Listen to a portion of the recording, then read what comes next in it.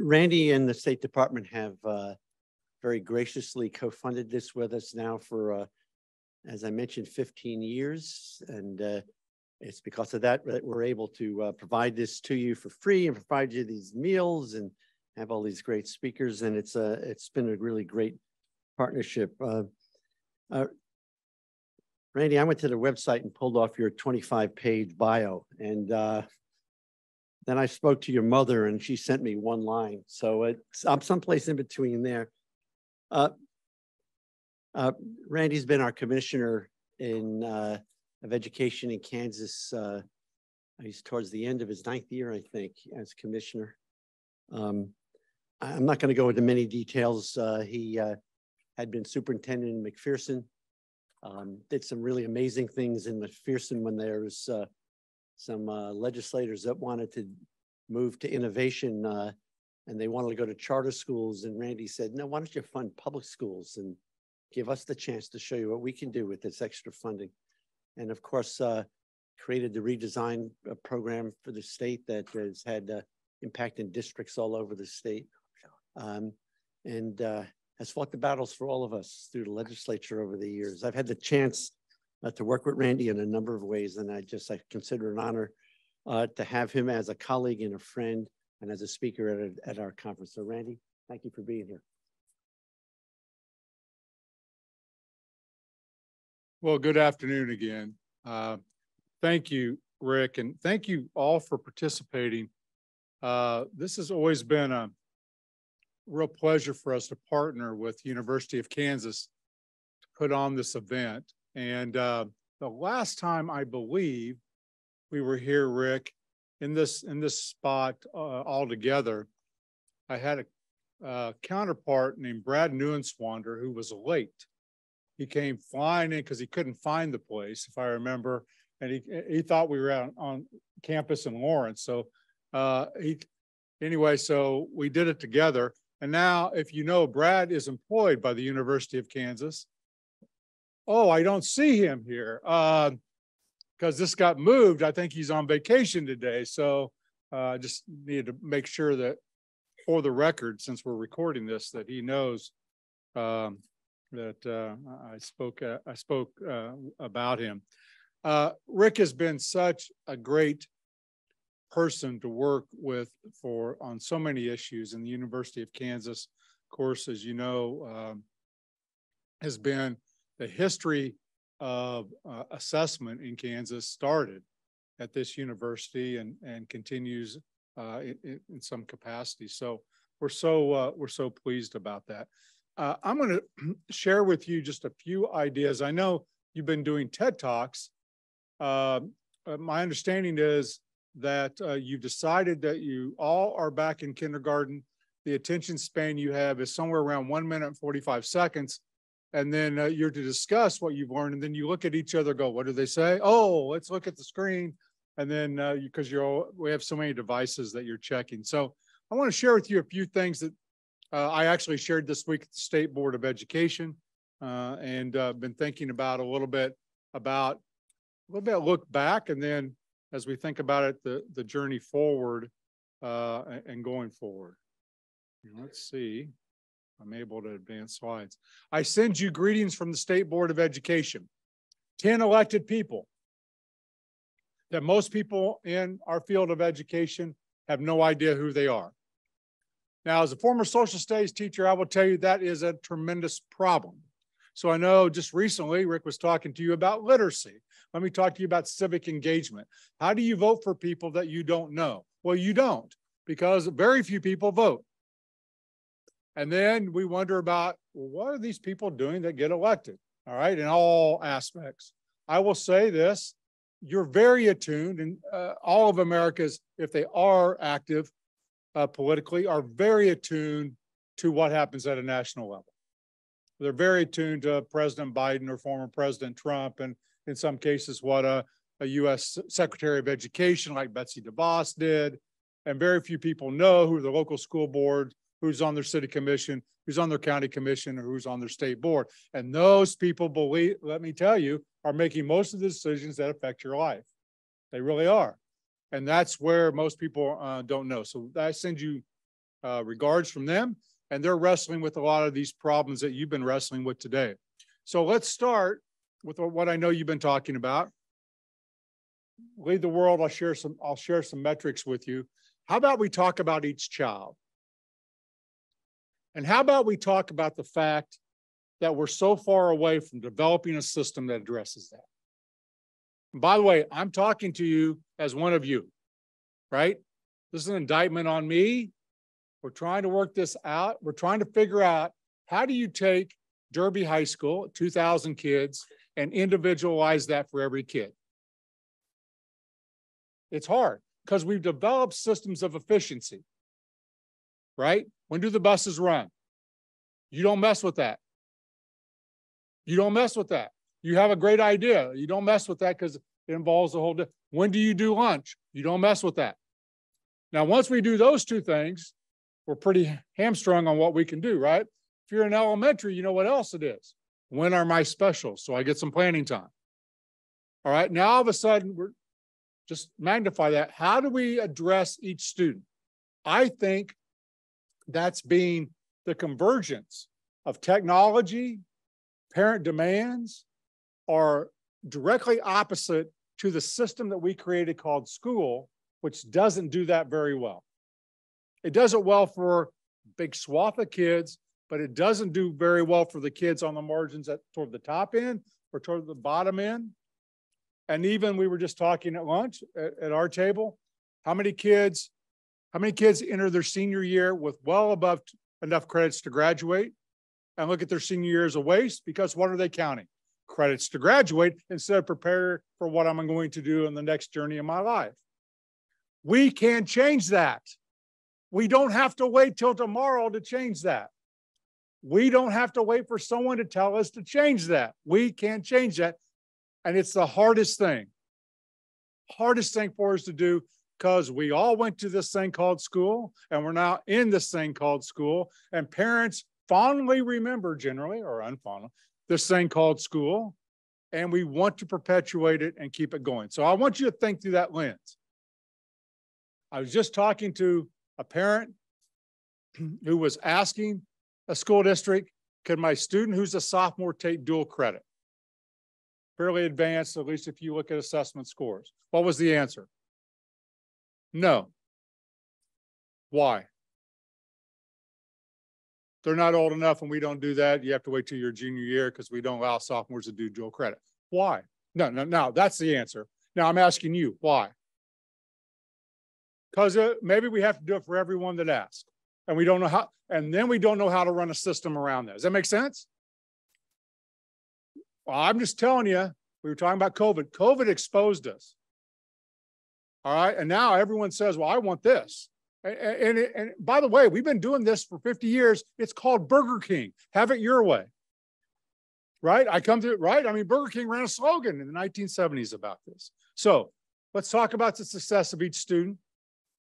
And let's start with a Jeopardy. You guys like Jeopardy? And the answer is 5,006,089. Final Jeopardy. What is the question? If I could do my good, do the music, right? The answer is 5,060,089.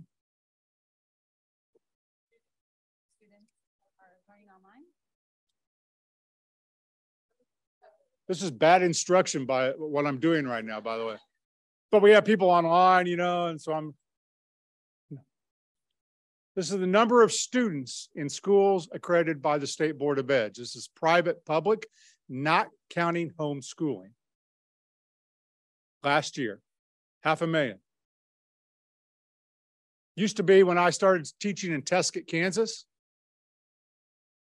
On a good day, I saw 69 students. That was the entire student body, by the way. And I taught every class, so I got to see them all. 69. Taught in Andover High School, I taught U.S. history to 180 students a day. Tried to impact those students. Then became a principal, tried to impact school of about 600. Became a superintendent of about 2,500, and now I'm somewhat responsible for 500,000. And so I see things through the lens of your kids and your grandkids. That's the way I see it. I don't know. I'm trying to help design policy that impacts your kids and your grandkids. And I hope you think the same way. And I hope every time you look at the system that we created and it doesn't work, to ask the question, what could we change? Not, well, who's going to change that? I wish we could change that. We can change it. We can change that. So let me share with you a photo. And I just want you to study this photo. Don't want you to shout this out. This is not the popcorn choral response on this one. All right, as you study that photo, I call this an iconic photo. What I would like for you to do is just simply do this. If you know who this gentleman is in this photo and what this photo is, raise your hand. Okay? For the record of you online that I can't see, I'm going to say that's about 10 people in the audience, maybe 15. Some of you didn't raise your hand about like this and I couldn't see it because you were afraid then I would call on you and you would have to answer and you weren't quite sure of your answer. We appreciate you playing halfway today. All right. So let me share with you this photo. And let me pull this up just so I get this entirely accurate for you.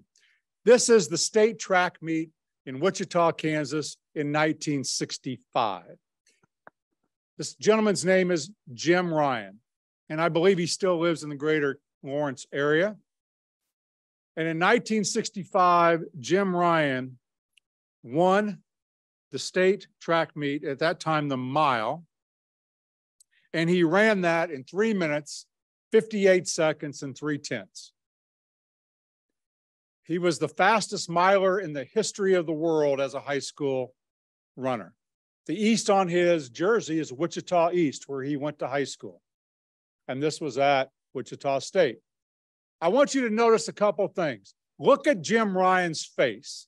He just finished the fastest mile run by a high school runner in the history of the world. He doesn't look happy. Would you agree? Look at the gentleman, though, next to him. And look at the people around. I think that says something about our system. This is really hard work. And sometimes people look at it and say, oh, it's really easy. I often say, if you're in a group of people that are non-educators, explaining our work is really hard. Because the work is really hard. And it looks really, well, you only teach for 9 months. You only work 6.5 hours a day. Right? I mean, you're looking at that objectively, right? Those are just people that speak, non-educators. It's really hard. Jim Ryan did some technical preparation. He ran quarters, right? At certain times. There was some technical preparation, and it's hard work to do this really. By the way, you might also notice Jim Ryan set this record on a cinder track. So I want you to know this. ESPN, just a few years ago, asked people to vote for the greatest high school athlete ever. Tiger Woods, LeBron James, Kobe Bryant, Michael Jordan, Muhammad Ali, the greatest high school athlete ever, Jim Ryan, as voted by ESPN, a Kansan. So this work is hard. It's hard. And it's because of these darn kids that messes up every day, right? Bring us joy. They're not we can't run it like a factory because they have their own needs and their own desire. So this is a graphic, nothing new on this except a new look of graphic of the things that lead towards success. We're going to talk about 2 big buckets of those, academic and what we call the Kansas CAN competencies. Again, work done right here at the University of Kansas. That is groundbreaking work. Now I'll just put a plug in on the Kansas CAN competencies that we'll get to later. They were doing work in Michigan when I found out that they were in Lawrence and I was in Topeka and we weren't doing this work. And so that, that's sometimes right in your doorstep. Georgetown education policy on education and workforce. Say, in our state today, if you go apply for a job, you're going to need a high school diploma and another piece of paper. 73% of the jobs in our state require you to have a high school diploma and another piece of paper. That other piece of paper is a baccalaureate, master's, PhD, or professional degree. 37% of the labor market is exactly that. And 36% is an associate degree or what we call certificate, like welding, CNA, physical therapy assistant. We go on, right? But I call that the skilled labor market, 73%. So I want to show you how we've done in Kansas, because I don't know about you. I used to say, did you pick up the Kansas City Star this morning? It used to be called the Kansas City Times in the morning, Kansas City Star in the afternoon. Wasn't that right? Orange Journal World. No one, do any of you still read that by paper? Most of you are getting everything here, right? Or on a tablet. So I don't know, when you pick up, and the subject is education, whether it's Kansas or across the United States, is it generally, what a great job we're doing? I don't know about you. Maybe I'm just seeing the wrong feed. Maybe I'm done too many of the wrong clicks, and my feed now is only showing me the ones that say, you suck. I don't know, right? I mean, I want to show you though something. This is census data. So we can't make it up. It's census data dating back to 1940. Number of Kansans, 24 years of age and older, that have graduated high school. Does that make sense? Here's the data. By decade.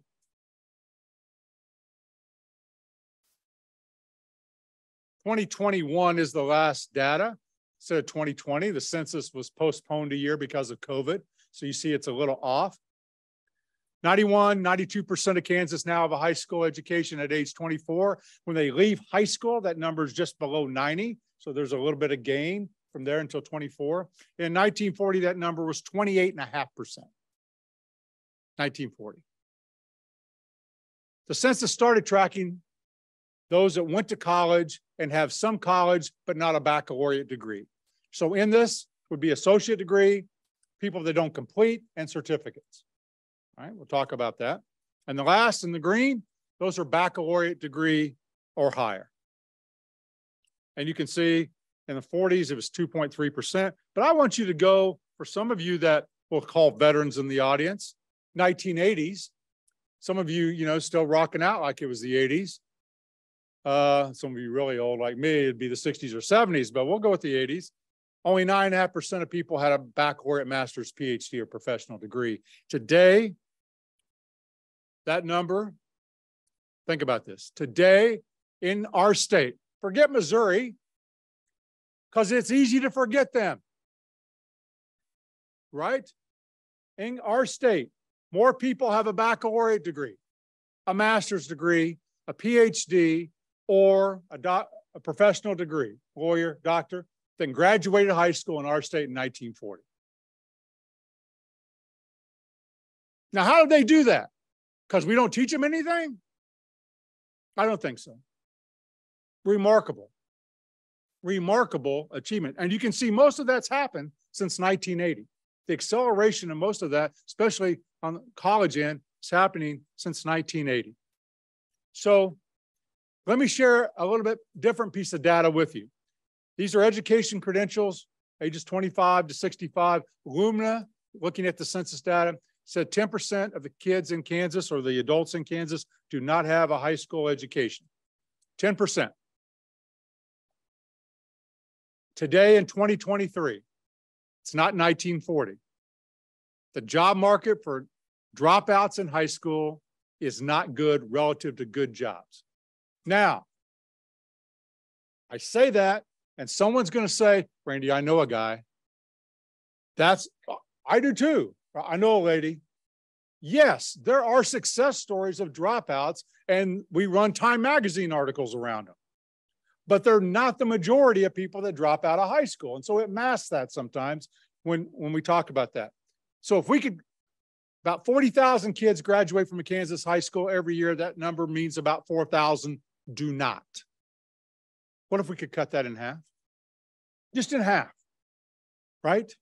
And you know how hard it is, because I know how you're trying to save kids. But by the way, those of you that work in high schools and you're trying to save kids, it happened long before they ever came to you.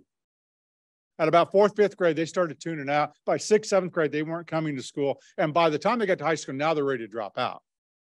But they couldn't drop. I mean, they weren't going to drop out when they were 10. They may have wanted to. They did. But so you're just the recipient of that. We're talking about a systemic issue. 23% have a high school education or a GED, no further. 13% went to college, left without anything. I want to come back to that. We have 2 categories called industry and college certificates. This is someone that's earned a welding certificate or went to Washburn Tech and spent 2 years and received a certificate from them in heating and cooling. Does that make sense? Combine that, it's about 9%. About 9% have an associate degree, 23% have a baccalaureate, 13% have master's, PhD, et cetera. Now, we're trying to get to 73. So just use the baccalaureate, master's, PhDs. We're at 36, right? 30, and we need 37. We're pretty good there. Look below the baccalaureate. 9% associates, 6, 3 on certificates.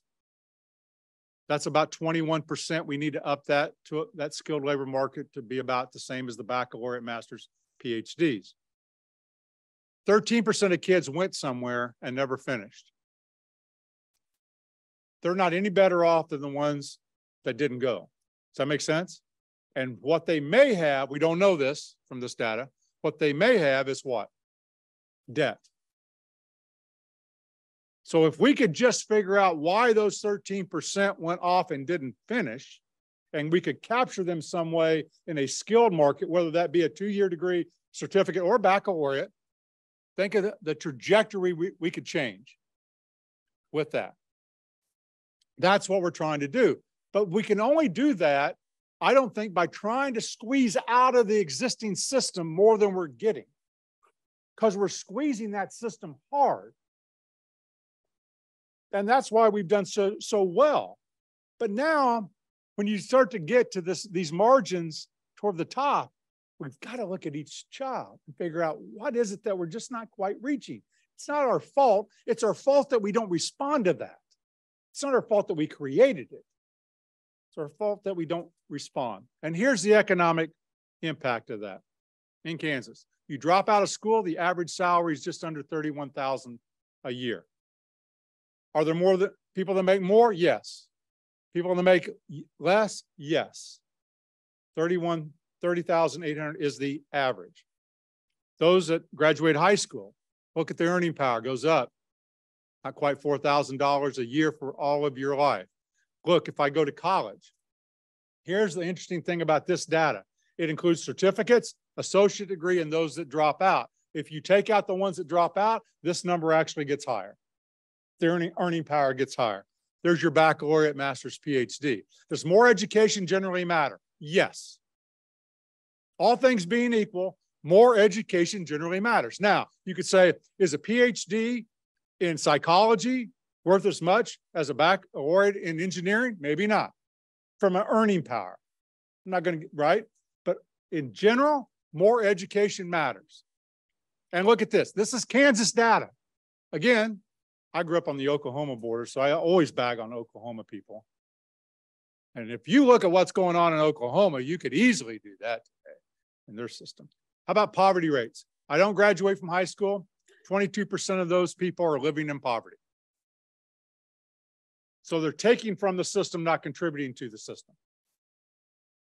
If I get more education, that drops to under 15%. If I just graduate high school. If I do something beyond high school, it drops to 8.5%. If I go on to a baccalaureate, master's, PhD, it drops to 4%. I can increase earnings. I can decrease poverty.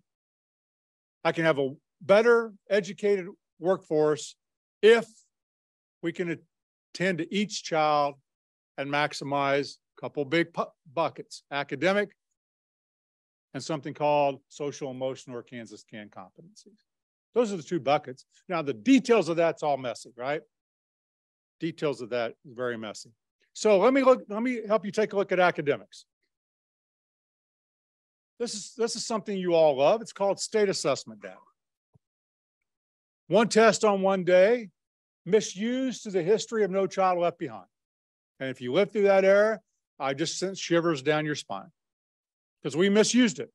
We took kids out of recess, we cut social studies, we cut science, we did all kinds of things, chasing a test score.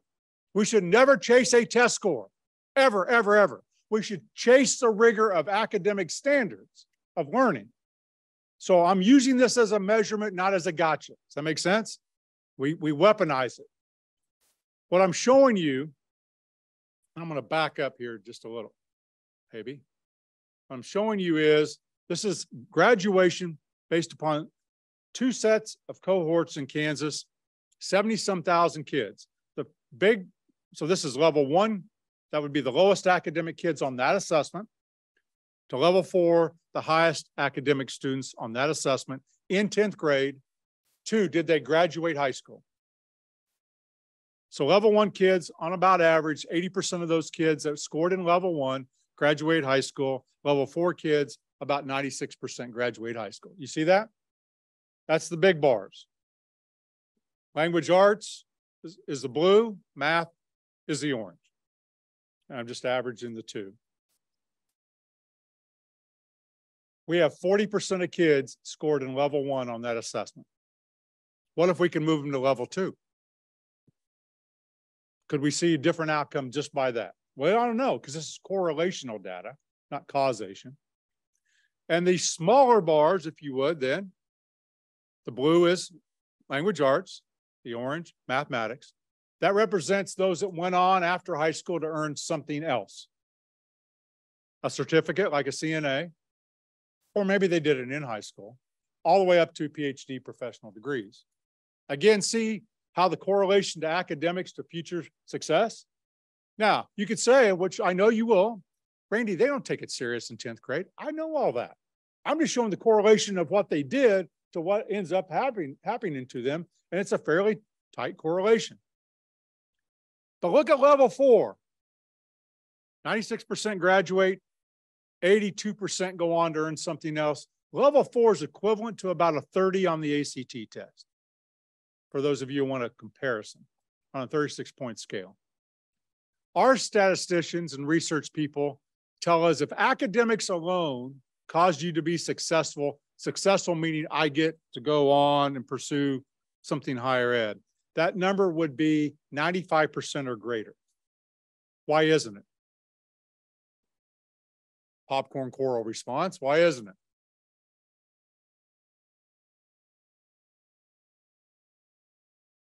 Other ideas? Why aren't we at 95% of level 4 kids going on to school? And why in the world can 28% of kids in level 1 go on to school, right? Our researchers would say that number would be about 5%. You'd have some chance, right, in there if academics alone cause this to occur. There must be something other than academics to cause you to be successful. And while it's a great predictor, it's the combination. So here we are back to 1965 and a guy running on a cinder track that nobody here knew of or remembers, that happens to still live in the greater Lawrence area, that served as U.S. representative for a number of years also.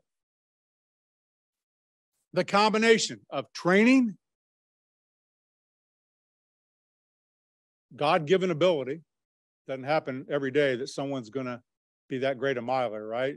Even with training, and showing up every day, something called perseverance and goal setting and structure, all of these things. We call that the Kansas Competency Wheel, designed right here at the University of Kansas. It's these skills in combination with those academic skills of reading, of math, of science, of social studies, the academic contents we teach along with these that make up success. We know that. How much more research do we need?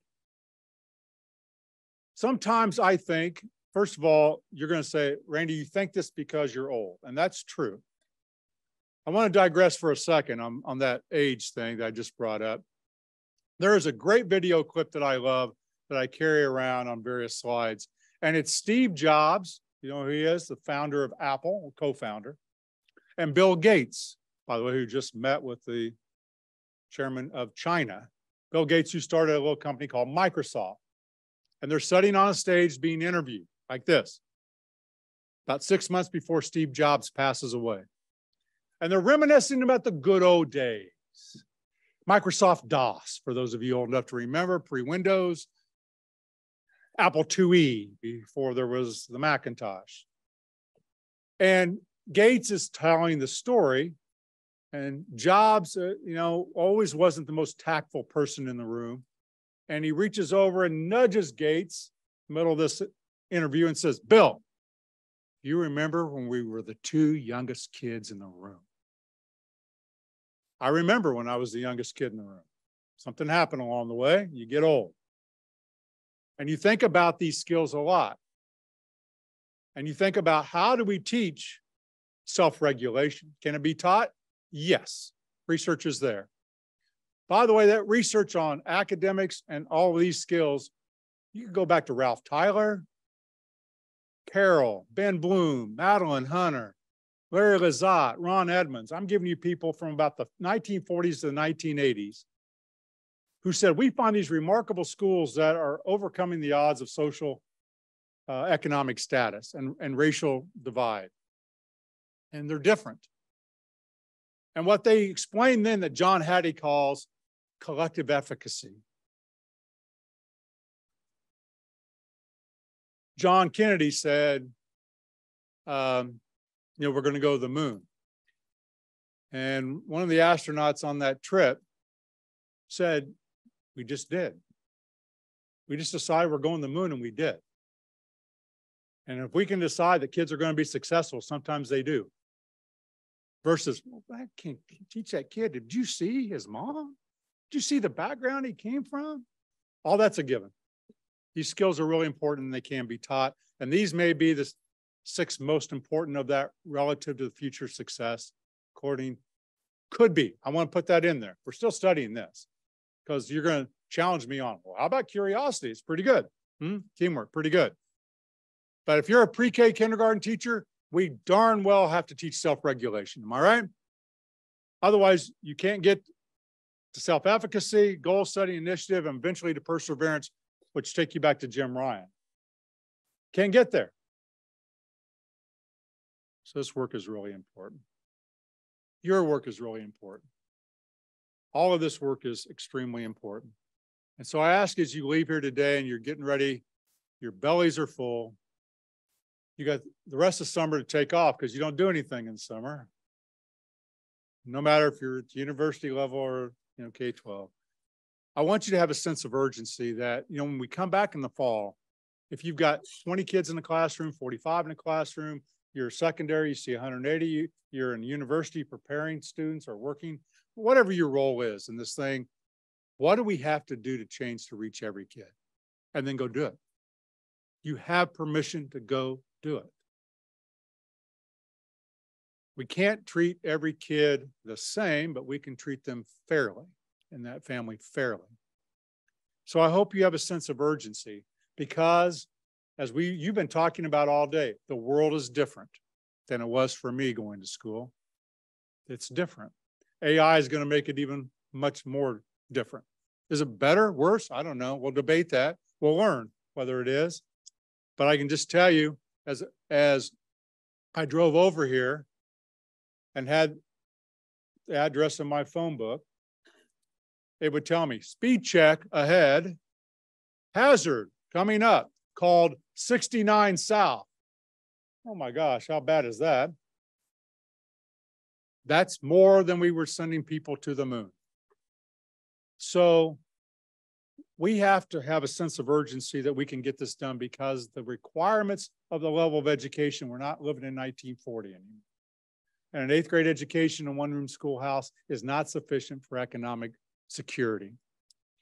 I want to thank you. You didn't have to be here today. I know that KU fed you really well and has a great accommodations, but that isn't enough to get you out here. It's this thing in your DNA that all of you have that, again, I think what's amazing about educators, we get up every morning in that we have something wrong with us. We can't wait to go try to do this work with other people's kids. It's unique, and I want to thank you for that and applaud you for that. And Rick, thank you for 15 years of this partnership with KU. We hope to see you again next summer, and we hope that you have a wonderful rest of the summer. So thank you very much.